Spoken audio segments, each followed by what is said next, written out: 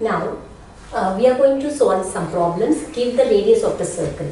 The question is 22 centimeter. So, you know what is the formula of radius means? That is, it is a diameter. Given the diameter, you have to find out radius. So, you can consider as D is equal to, first question I am going to solve, D is equal to 22 centimeter. So, the formula is radius, you have to find the radius. R means R is equal to what? Radius. So, what is the formula of radius? That means D is equal to nothing but diameter. D is equal to diameter. Okay, diameter. So that means the formula is D by 2 is equal to R. So for in this question, D is equal to what? 22 centimeter. So the 22 divided by 2, you can get what? 11 centimeter. So R is equal to 11 centimeter.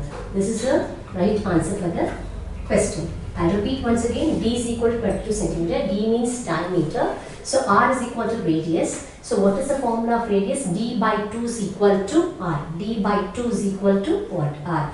D divided by 2 is equal to R. So D is equal to 22 centimeter. So you have to substitute the value of D here, 22, and the formula divided by 2, that is 22 divided by 2, you must say the tables. The 2 ones are 2, 2 2s are 4, so up to. So 2 ones are 2, 2 2s are 4, 2 3s are 6, the 10 2s are 20, and 11 2s are what? 22. So answer is 11 centimeter. R is equal to, that means radius is equal to 11 centimeter.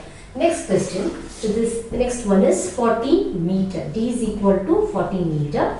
So we have to find out what? R. That means what is the formula? D by 2. That means diameter divided by 2. Now I am going to substitute R is equal to D by 2. What is the value of D? That is 40. 40 divided by 2, I can get what? 20. So you must say the 2 table again. So what is that? 2 into 20, you can get 20 meter. That means R is equal to 20 meter.